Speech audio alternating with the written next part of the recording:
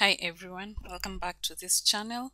In this video, I'm going to talk about how to write chapter 1 of a PhD thesis proposal. The question I wanted to ask is, what role does chapter 1 play? And the answer is that chapter 1 acts like an appetizer. It is supposed to whet your reader's appetite or not. Depending on how you write it, it's going to achieve that particular purpose. It also sets the pace and the tone for your readers. Do they want to continue reading it?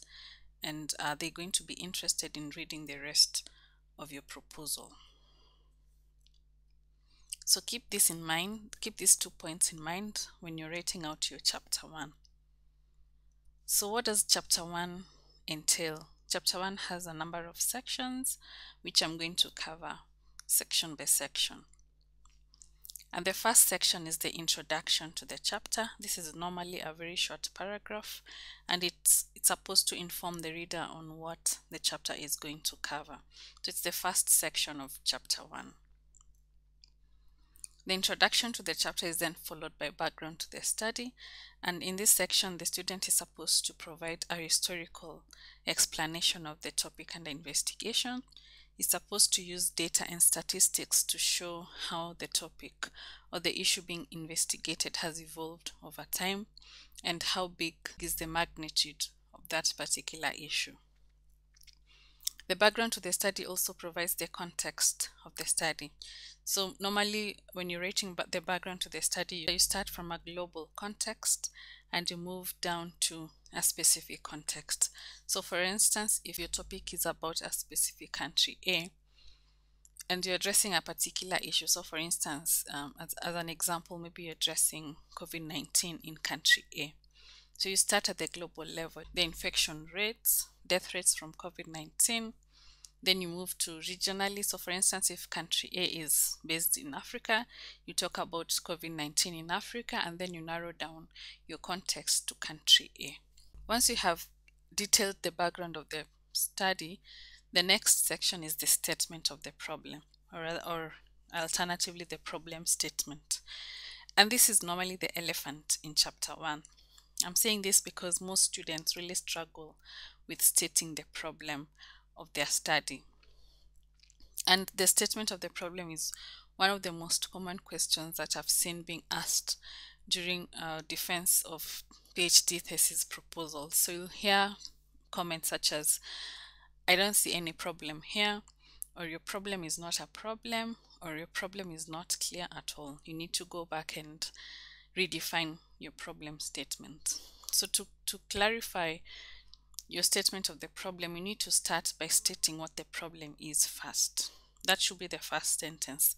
After stating what the problem is, then go ahead and explain why that particular problem is actually a problem. And the other thing to keep in mind is that the problem that you've stated will influence your research objectives or questions, and it will also influence your research methodology. After stating your problem, then the next thing you need to do is to provide a justification of the study. And justification of the study is also referred to as the rationale for the study. It addresses the need for the study. Why do you need to conduct the study? Why should the study be conducted? And why does the problem warrant investigation? You have to provide a very clear justification for conducting the study. After justification of the study, the next section is the significance of the study. And this differs from justification in the sense that significance of the study speaks to the benefits that would accrue from conducting the study. And this can have different perspectives.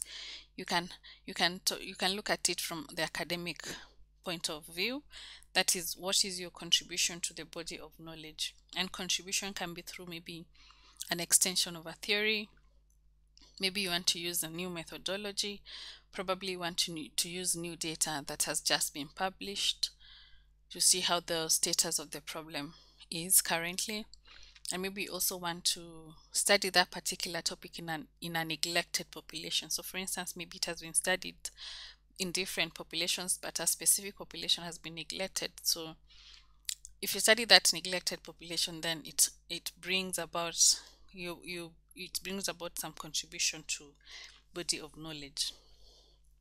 And I must say that contribution to body of knowledge is really key for any PhD thesis.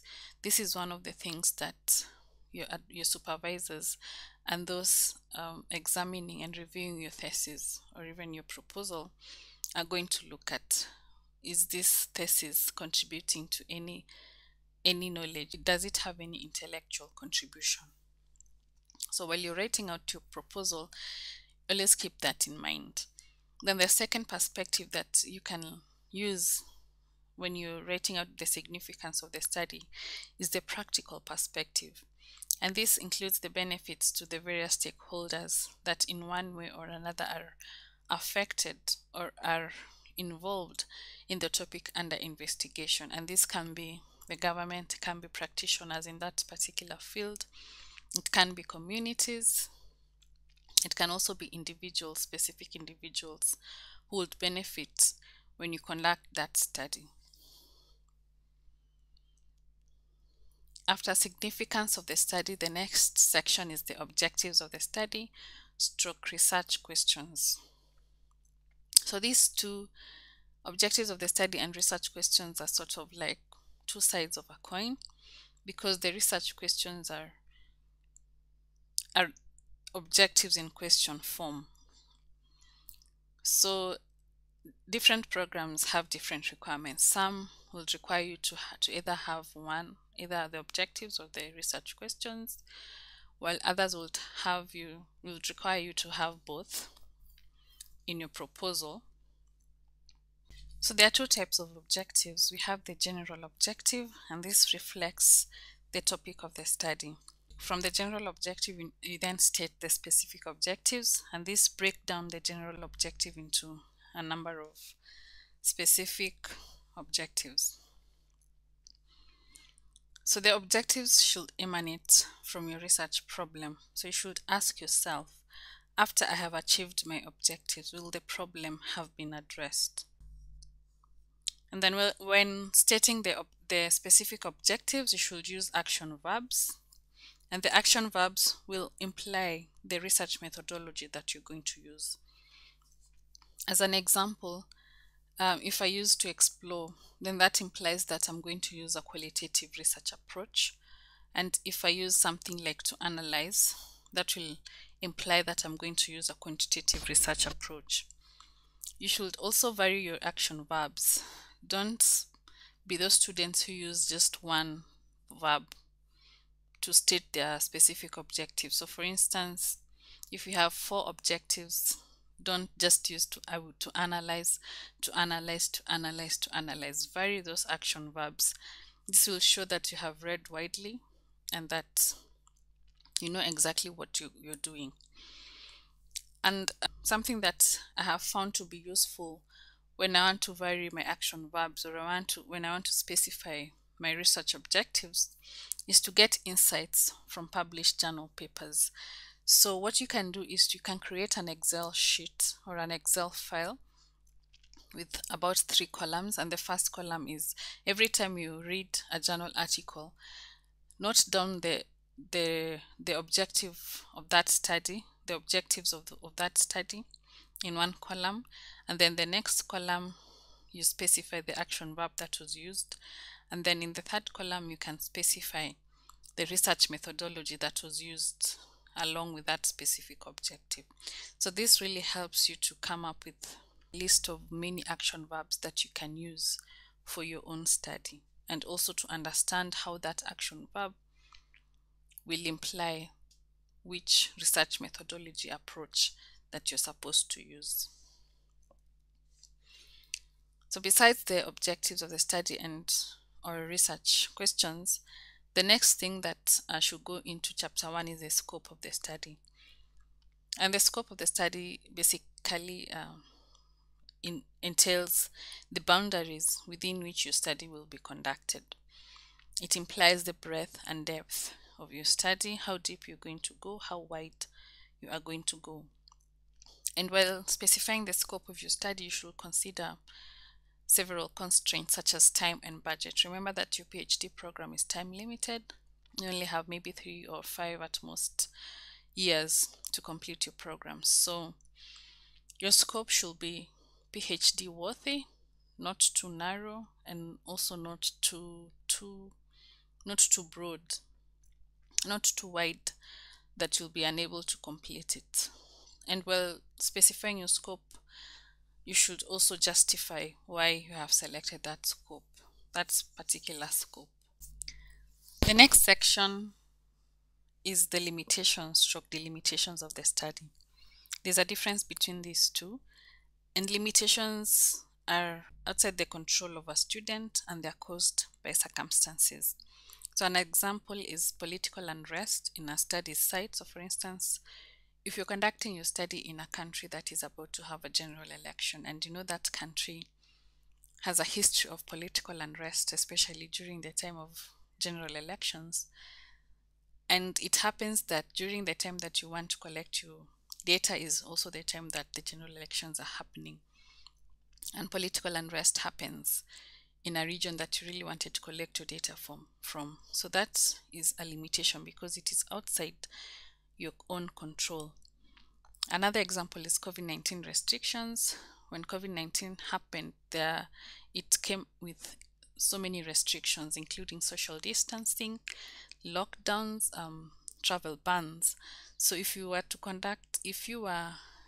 conducting your study, your research during that particular time, then you are restricted in terms of data collection, especially if you are planning to use methods like one-to-one interviews and surveys administered by research assistants.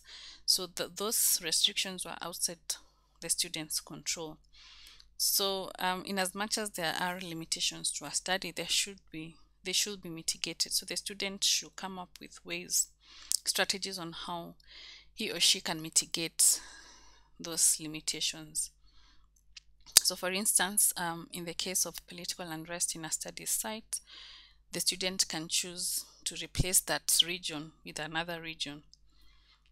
And in regard to COVID-19 restrictions, the student can decide to use more innovative ways of data collection, such as, for instance, data collection through phone interviews or mail, or he or she can mail questionnaires to the respondents. Of course, these have their own pros and cons that the student should be aware of.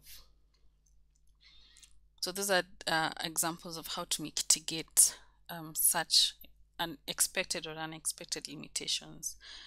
The limitations, on the other hand, are within the student's control. They are usually a matter of choice.